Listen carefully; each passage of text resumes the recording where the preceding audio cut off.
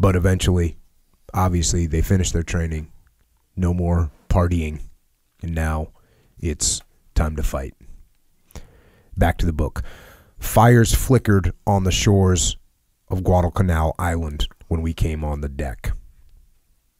They were not great flaming, leaping fires, and we were disappointed. We had expected to see the world alight when we emerged from the hatches. The bombardment had seemed fierce. Our armada, for such we judged it to be, seemed capable of blasting Guadalcanal into perdition. But in the dirty dawn of August 7th, 1942, there were only a few fires flickering like the city dumps to light our path to history. We were apprehensive, not frightened. So, in case you haven't gathered, these guys are about to do the landing at Guadalcanal. And they get into the little Higgins boats, the little landing craft.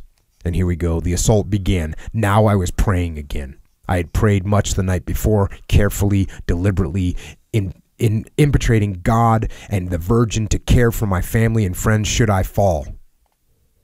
In the vanity of youth, I was positive I would die.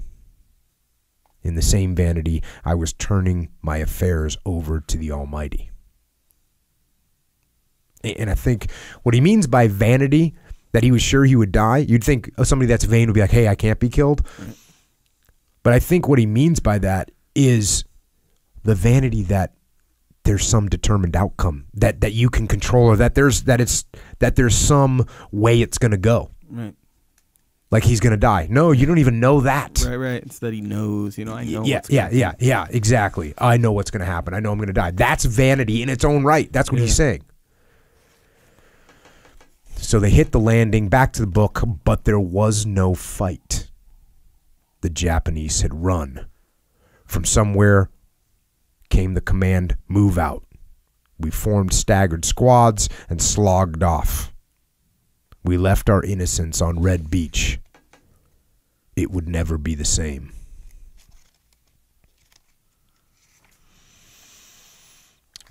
They spend a night. They're now patrolling in, and in the night they're in security positions, and they hear a little gunfire. And we're going to the book. At dawn, we learned the import of the gunfire. A medical corpsman had been killed. He had been shot by his own men. When the sentry had challenged him as he returned from relieving himself, he had boggled over the password Lilliputian, and so met death. Eternity at the mercy of a liquid consonant. Now, little heads up, Lilliputian is not a good challenge and reply password for everyone out there. You don't want to come up with something that's not totally obvious, but don't make a guy that's scared out in the middle of the jungle remember the word Lilliputian. And we talk about blue on blue. There you go. Like their first casualty is blue on blue. Their first casualty is blue on blue. Their first casualty is a corpsman being killed by sentries. That's a nightmare. And I wasn't going to read this, but I'm going to. I peered at the captain. Anxiety was on his face as though carved there by the night's events. It startled me. Here was no warrior, no veteran of 100 battles. Here was only a civilian like myself. Here was a man hardly more confident than the trigger-happy sentry who had killed the corpsman. He was much older than I, but the responsibility of his charge, the unknown face of war, had frightened him past trusting the evidence of his senses. So imagine you're going into combat, you're in charge, you're a civilian, but now you're in charge, and you're going out on your first combat patrol, you lay up, and the first thing you do is you kill one of your own guys kills one of your other guys. It's a nightmare, and he can see it on his face. They spend the rest of the day out there, still no heavy enemy contact. Back to the book. That day was a dull, lost witness to the cycle of the sun, of which I have neither memory nor regret. The night I shall never forget. I awoke in the middle of it to see the sky on fire. So it seemed. It was like the red mist of my childhood dream when I imagined judgment to have come while I played baseball on the castle grounds at home. We were bathed in red light, as though fixed in the eye of Satan. Imagine a myriad of red traffic lights glowing in the rain, and you will have a replica of the world in which I awoke. The lights were the flares of the enemy. They hung above the jungle roof, swaying gently on their parachutes, casting their red glow about. Motors throbbed above. They were those of Japanese seaplanes, we learned later. We thought they were hunting us. But they were actually the eyes of a mighty enemy naval armada that swept into C. Clark Channel. Soon we heard the sound of cannons, and the island trembled beneath us. There came flashes of light, white and red, and great rocking explosions. The Japs were hammering out one of their greatest naval victories. It was the Battle of Savo Island, what we learned to call more accurately the Battle of Four Sitting Ducks. They were sinking 3 American cruisers, the Quincy, Vincennes, and Astoria, and 1 Australian cruiser, the Canberra, as well as damaging 1 other American cruiser and a U.S. destroyer. And so they then, during this, they moved towards the beach. And here we go. It was dusk when we reached the beach. We saw wrecked and smoking ships, a clean, unshipped expanse of water between Guadalcanal and Florida Island. Our Navy was gone. Gone. So, if you don't know anything about the Pacific Campaign, you're taking down islands. And your lifeline is the Navy.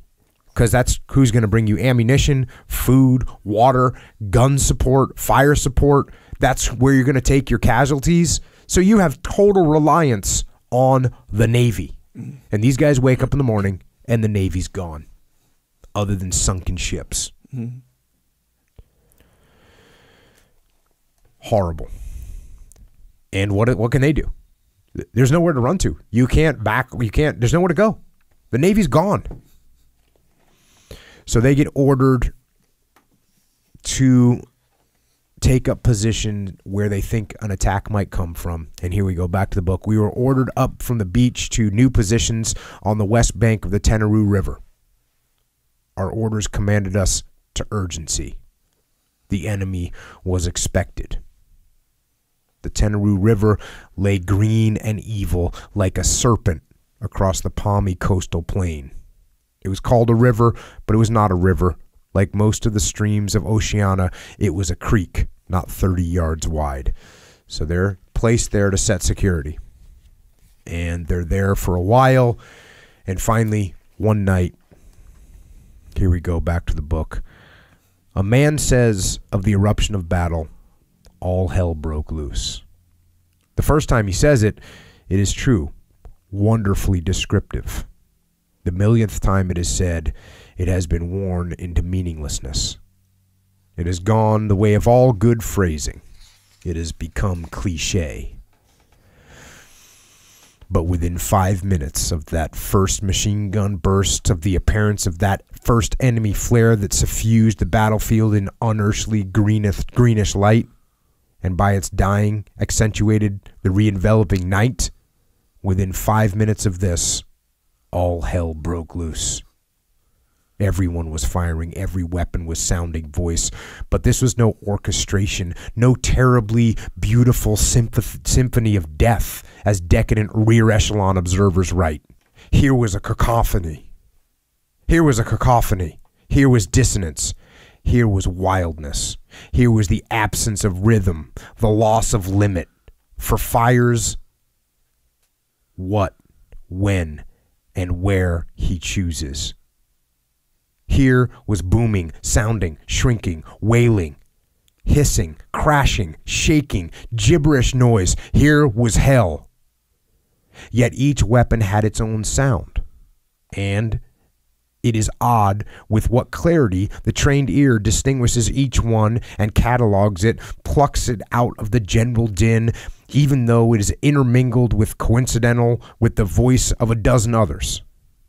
Even though one's own machine gun spits and coughs and dances and shakes in choleric fury. So it was that our ears prickled at strange new sounds.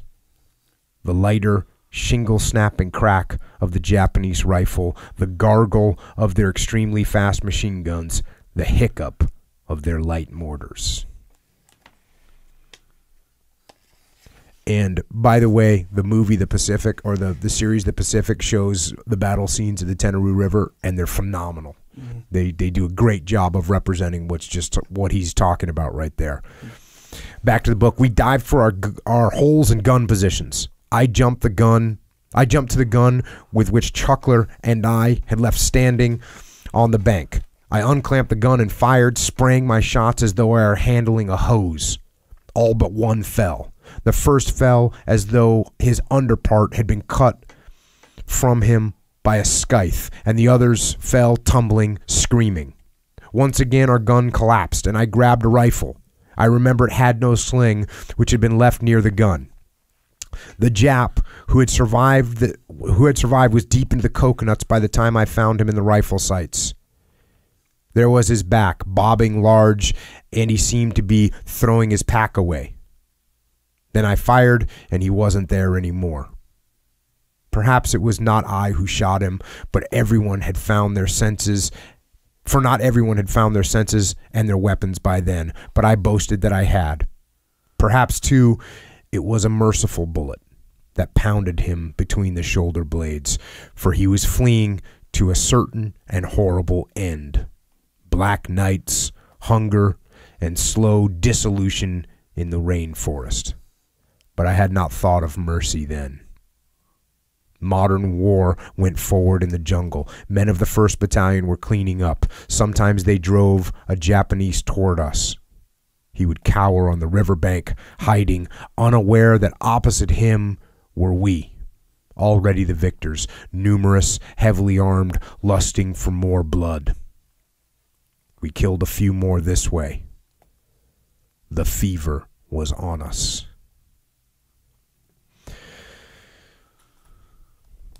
Yeah, it's interesting that he's looking back and thinking to himself that when he kills this Japanese soldier, that was the merciful thing to do, because they haven't suffered yet. They've been on the island for a few days, even though they're scared, even though they've received fire. They haven't gone to the full length of suffering that they're going to go through. So when the battle's over, and Leckie gives everyone in the book, he just gives them these really kind of easy to understand nicknames based on their personality. So he talks about this guy here who he calls Lieutenant Ivy League, which doesn't take a lot of explanation to picture what that guy's like. So here we go back to the book. Lieutenant Ivy League strode up to our pits in the morning. So this is the battle's over. He sat on a coconut log and told us what had happened. He smoked desperately and stared into the river as he talked. The skin around his eyes was drawn tight with strain and with shock. His eyes had already taken on that aspect peculiar to Guadalcanal, that constant stare of pupils that seemed darker, larger, rounder, more absolute. And he kind of gives him a debrief on what happened with the battle, that where the Japanese had come from. And then he says, when he spoke again, it was to tell us who had been killed. There were more than a dozen from H Company, besides more than a score of wounded. 4 or 5 of the dead were from our platoon. 2 of them had been hacked to death.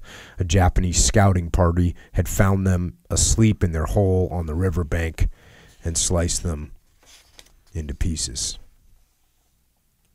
Our regiment had killed something like 900 of them. Most of them lay in clusters or in heaps before the gun pits commanding the sand spit, as though they had not died singly, but in groups. One of the Marines went methodically among the dead armed with a pair of pliers. He had observed that the Japanese have a penchant for gold fillings in their teeth, often for solid gold teeth. He was looting their very mouths. He would kick their jaws agape, peer into the mouth with all the solicitude of a Park Avenue dentist, careful, always careful not to contaminate himself by touch, and yank out all that glittered. He kept the gold teeth in an empty Bull Durham tobacco sack, which he wore around his neck. Souvenirs, we called him. That's another nickname they called this guy Souvenirs. Now, they're holding in that position, and for a few nights, while they were holding this position on the river, they didn't know what it was, they would see sort of a V in the calm water. They would see like a V, a disturbance in the water, and they couldn't figure out what it was. They were scared at it. A couple times they shot towards it. They didn't know what it was. They thought it was a spy or a scout trying to check them out. But they were crocodiles. Back to the book. I took the glasses from him and focused on the opposite shore, where I saw a crocodile eating the fat Japanese. I watched in debased fascination, but when the crocodile began to tug at the intestines, I recalled my own presence in that very river hardly an hour ago, and my knees went weak, and I relinquished the glasses. That night, the V reappeared in the river, so they could see the little ripple in the river. Everyone whooped and hollered. No one fired. We knew what it was. It was the crocodile. 3 smaller V's trailed afterward, so there's even more crocodiles coming. They kept us awake, crunching. The smell kept us awake. Even though we lay with our heads swathed in a blanket, which was how we kept off the mosquitoes, the smell overpowered us. Smell, the sense which somehow seems a joke, is the one most susceptible to outrage. It will give you no rest. One can close one's eyes to ugliness or shield the ears from sound, but from a powerful smell there is no recourse but flight. And since we could not flee, we could not escape this smell, and we could not sleep. We never fired at the crocodiles, though they returned to the repast day after day until the remains were removed to mass burning and burial, which served as a funeral pyre for the enemy we had annihilated.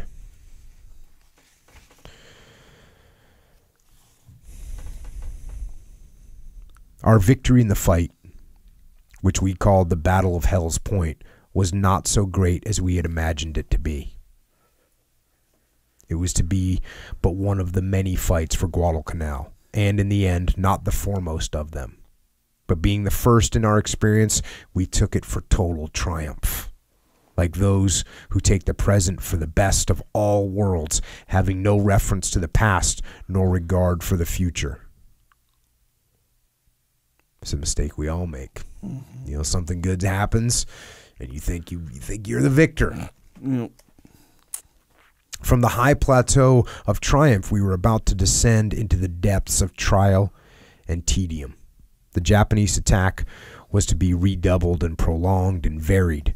It would come from the sky, the sea, and the land. In between every trial, there would stretch out the tedium that sucks a man dry, drawing off the juice from body and soul, as a native removes the contents of a stick of sugar cane, leaving it spent, cracked, good for nothing but the flames. And there is terror coming from the interaction of trial and tedium. The first, shaking a man as the wind in the treetops. The second, eroding him as the flood at the roots. So he's got these two things that are working on him. Trial, which is the actual fighting, the actual attacks, and tedium, which is the boredom and the waiting. And again, if you watch the Pacific, it does a great job of showing this. And one of the things that really got me when I watched that for the first time is it shows this landing and there's nothing happening. And you're waiting for it to happen. And you know it's going to happen. and you're waiting for it. And that was a real, that I remember that feeling of being in the streets and you're waiting for it to happen, and you're just waiting, and you want it to happen, because then you can go. Yeah, let's get it over with. Yeah, but he's describing it as like a tree being eroded. So the first, shaking a man as the wind in the treetops.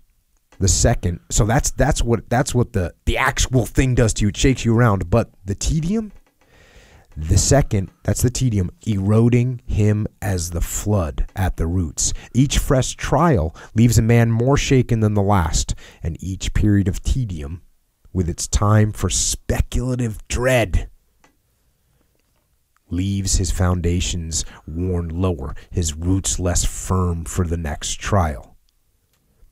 Sometimes there is a final shattering. A man crouching in a pit beneath the bombardment of a battleship might put a pistol to his head and deliver himself. Sometimes it is partial. Another man might break at the sound of a diving enemy plane and scream and shudder and wring his hands and rise to run. This is the terror I meant. This is the terror that strangles reason with the clawing hands of panic. I saw it twice. I felt it pluck at me twice, but it was rare. It claimed few victims. So that's I think that's just a phenomenal way to understand what these guys were going through. The waiting, and then the trial, and then the waiting, and then the trial. And that's a great description. Speculative dread. Just thinking about, okay, what's the next attack going to be like? Are we going to be able to get through it? And, he's talking about guys killing themselves. Yeah. Being so, they just can't take it anymore. Yeah. They can't take it anymore. And the only way out they can figure is to kill themselves, which is just, it's a horrible, horrible thing. A lot of times criminals will do that, like if they're on the, like fugitives, if they're on the run. True, yeah. And they're like, when are they going to break down my door and find me? And they get that speculative dread and they just turn themselves in. Right. Or I thought you were going to say that sometimes, guys, once they're surrounded by the SWAT team. Oh, yeah, that happens. Yeah, then they just know they just can't take it anymore. They kill themselves. Yeah, I feel like that's more of them, like, I'd rather die than go to jail almost kind of thing. But that speculative dread that you're talking about? Yeah. Even in, like, jiu-jitsu tournaments, when you're waiting around, like, oh, am I up? Am I up? Oh, yeah, that's like worse. can be part of the chat. I mean, the waiting. Yeah, the waiting I mean, hurts. obviously way more lighthearted than this, but, This... And he says this, and he says it claimed few victims, meaning it didn't actually, most guys sucked it up. And you're going to hear him, because he says he felt it twice. It plucked at him twice. But it was rare. He says it, but it was rare. And then he says courage was commonplace. So that was what was normal. What was normal was courage. And this is just such a good paragraph or two here. Courage was a commonplace. It formed a club or corporation, much as do those other common things upon which men, for diverse reasons, place so great a value, like money, like charity. For it is in the common on which the exclusive rests. Our muddy machine gun pits were transformed into courage clubs.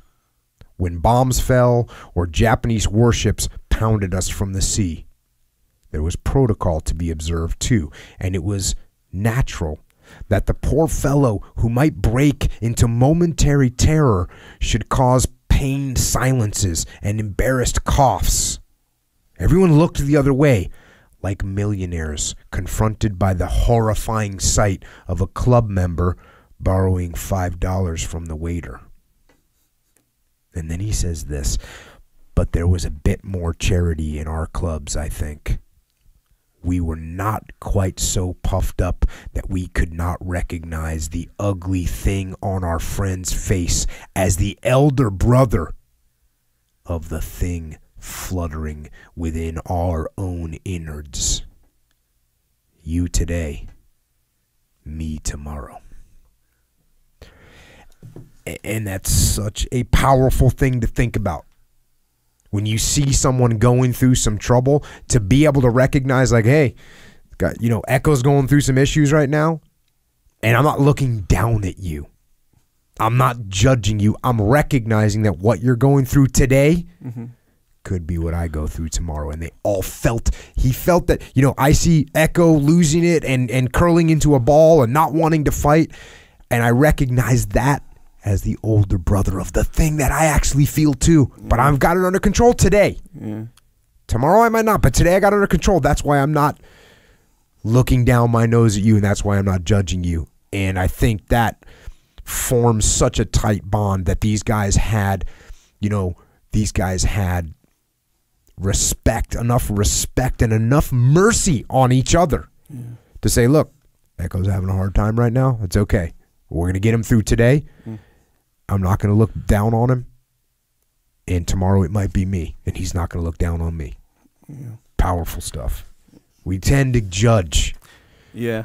Especially, it seems like they can relate. Like Echo's at level 8 right now. He's losing it. I'm over at level 2. Yep. And luckily I can keep the 2 inside, Yeah. But I don't even know when 2's going to become 8 or 10. Yesterday I was at 1. So I could very well be at, 8. But the idea that when you're dealing with other people, you try and have their perspective. You try and take their perspective and understand what they're going through and have empathy for what's happening to them.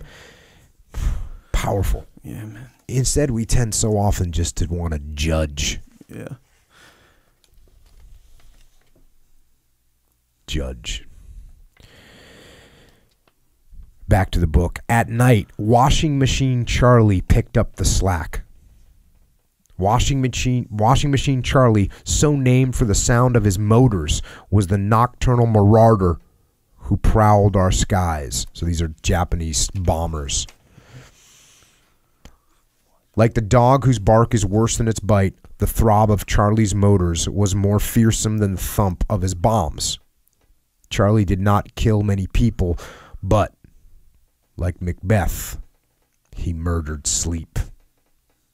To these trials was added the worst ordeal, shelling from the sea. Enemy warships, usually cruisers, sometimes battleships, stand off your coast. It is night, and you cannot see them, nor could you if it were day, as they are miles and miles away. We could see the flashes of the guns far out to sea. We heard the soft pa-boom, pa-boom of their salvos. Then, rushing through the night, straining like an airy boxcar, came the huge projectiles. The earth rocks and shakes upon the terrifying crash of the detonation, though it be hundreds of yards away. Your stomach is squeezed as though a monster hand were kneading it into dough. You gasp for breath like a football player who falls heavily and has the wind knocked out of him. Flash. Pa-boom. They're lowering their sights. It's coming closer. Oh, that one was close. The sandbags are falling. I can't hear it. I can't hear the shell. It's the one you don't hear, they say. The one you don't hear. Where is it? Where is it? Flash. Pa-boom. Thank God. It's lifted. It's going the other way. It's daylight now, and there are only the bombings to worry about. And the heat. And the mosquitoes. And the rice lying in our bellies like stones. So, again, the unknown and uncontrollable experience of getting, hit with mortars or artillery, or in this case, naval gunfire. And again, there's no U.S. Navy out there. They're just having their way. It's a nightmare. They continue to press on, but things are not looking good. Back to the book. Everyone kept saying, hopefully, that the army was coming in next week to relieve us. Everyone was in despair. We heard that the Army Relief Force had been destroyed at sea. Chuckler and I visited the cemetery. It lay to the south off the coastal road that ran from east to west through the coconuts. We knelt to pray before the graves of the men we had known. Only palm fronds marked the place where they were buried, although here and there were rude crosses on which were nailed the men's identification tags. Some of the crosses bore mess gear tins affixed to the wood like rude medallions, and on those the Marines had lovingly carved their epitaphs. He died fighting. A real Marine. A big guy with a bigger heart. Our buddy. The harder the going, the more cheerful he was.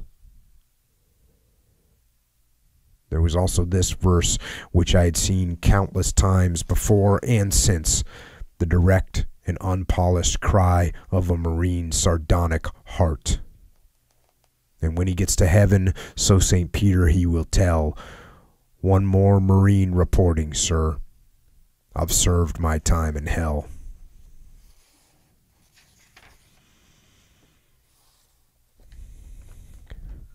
Now, part of that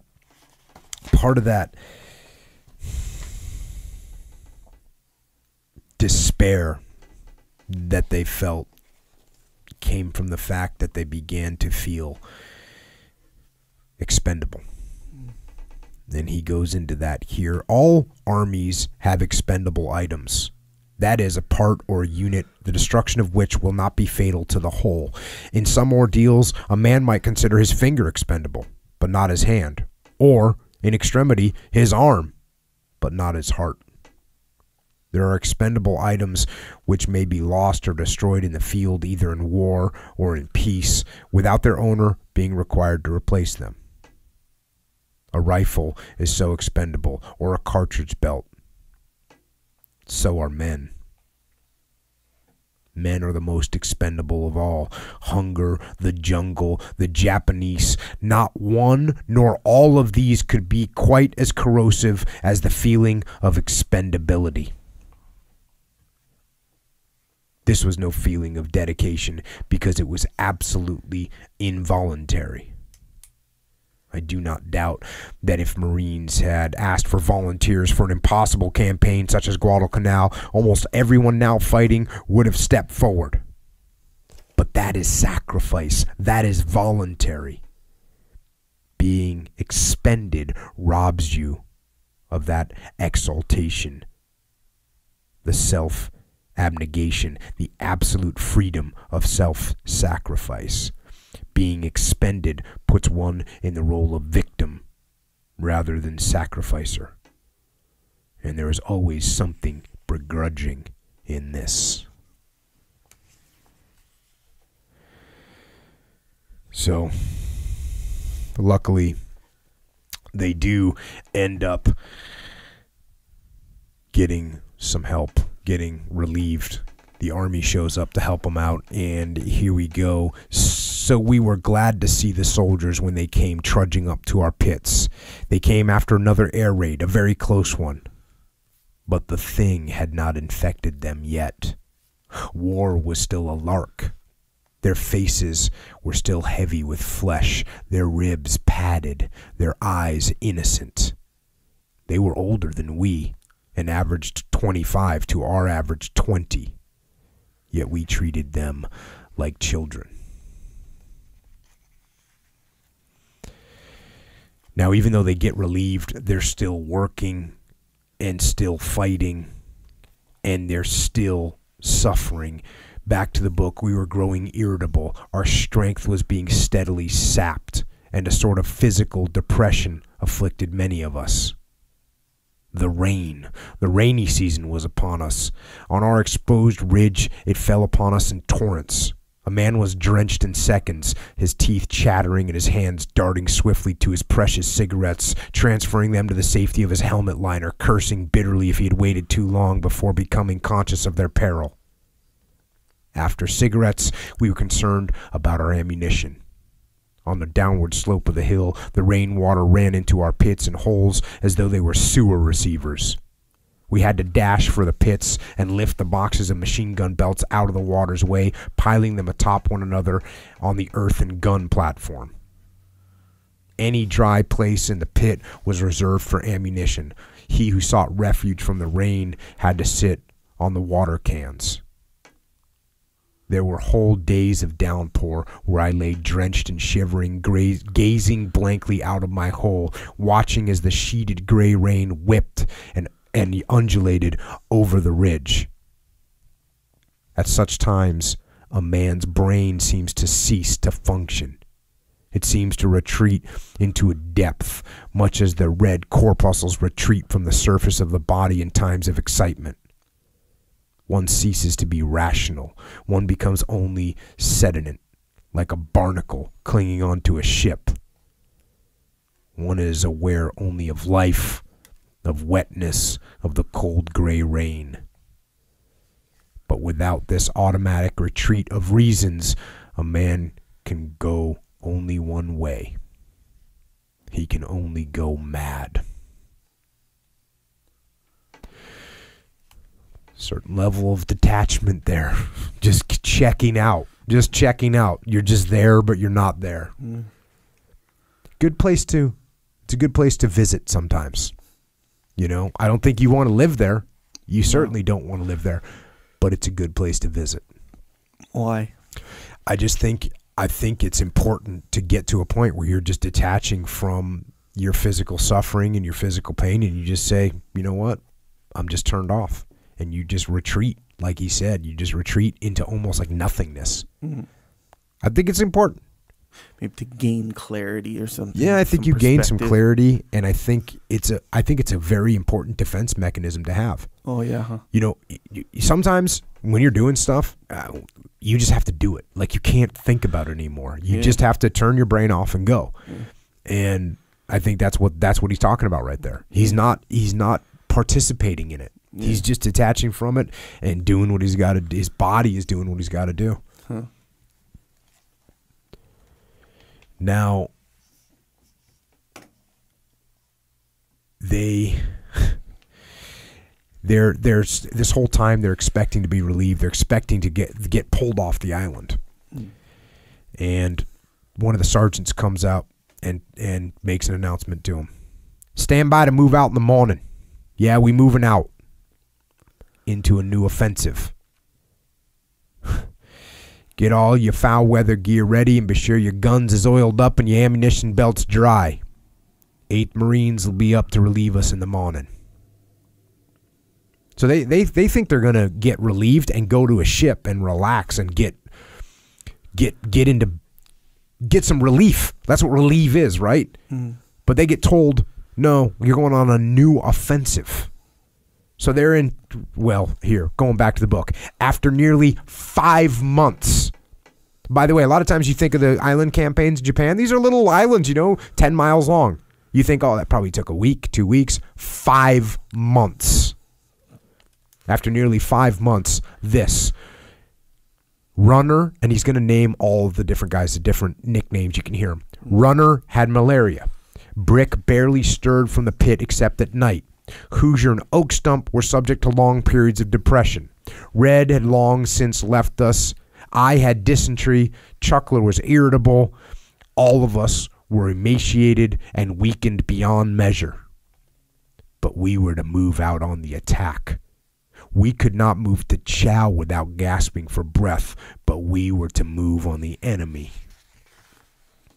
We despaired. In the morning, we crouched by our guns and waited for the order to dismantle them and move out. It did not come. Nor did it come the next day or the next, and hope came creeping back, blushing, ashamed of her disloyal flight, but commending herself to us once more with the promise never again to desert the ramparts.